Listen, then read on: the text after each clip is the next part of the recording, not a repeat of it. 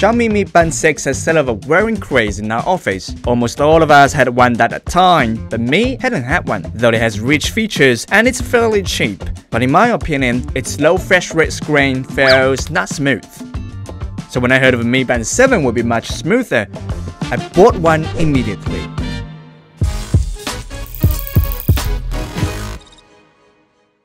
Dan,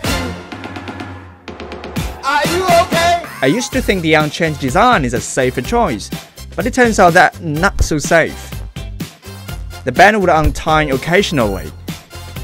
As for the screen, compared to Mi Band 6, their screen is significantly bigger. Bigger buttons, bigger icons, and a bigger border. New watch faces with a bigger screen, that brings better looking, but a bigger body than the previous model too. Places which not fit with the wrist is even wider. However, no matter how you wear the band, it always issues an exclusive seal for my wrist. But unlike other wearable devices, it doesn't make me feel itchy, and it doesn't smell bad either, which proves the antibacterial band is really something. At the beginning, I thought that a device for less than $70 still has many different functions is really brilliant, until it was tested to have a blood oxygen level of 80. I can literally feel myself approaching the heaven. Then I carefully retested it again. It went up this time, as well as my heart rate. Does it mean it has accurate heart rate measurement?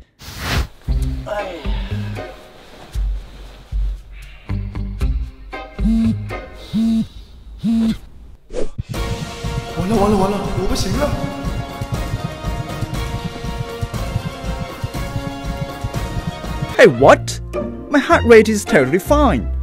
Instead, this alone scared me and made my heart beat.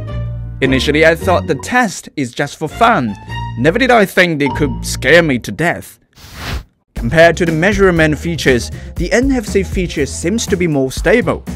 Though some of these encoded IC cards cannot be added, but it still can be used to take subway. Wait, it does not support transportation card for my city? What confuses me is that it is available on Xiaomi phones, but not on Xiaomi Mi Band. When you are passing through the turnstile, the NFC would probably fail after every 5 or 6 times. The solution to it is to slow yourself down when using it. There's one time when I was trying to enter with the sports mode on. It showed that I was exiting the gate, though I clearly remember it was operating normal last time. It's likely the most people pay for the band for its sports features. Like all the previous generations, Mi Band 7 doesn't have GPS.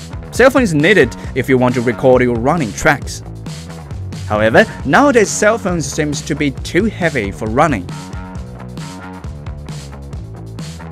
Instead, the step counting feature is more useful. Cell phones might not be with me, but the band is always on me. Some sporadic walk steps can be recorded as well.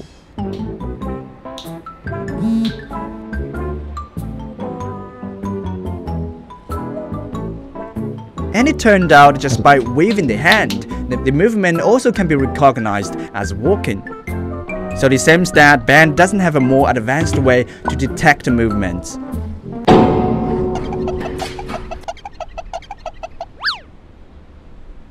There is no problem. Not only one app can be used for Mi Bands. Zip Life or Xiaomi Health can both be paired with it, but you can only choose to use one of them. The same watch face can be a little different between two apps.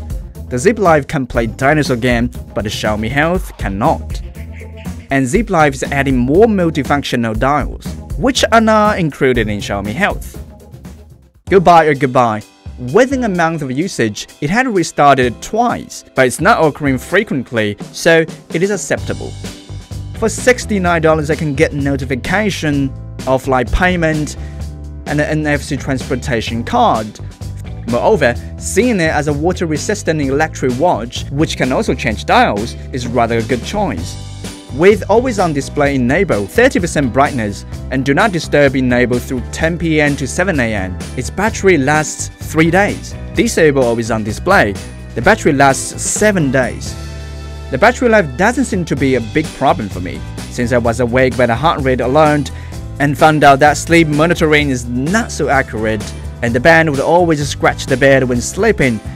Under these multiple factors, I picked up the habit to take off the band before sleep. Since it's taken off, I'll put it on charge.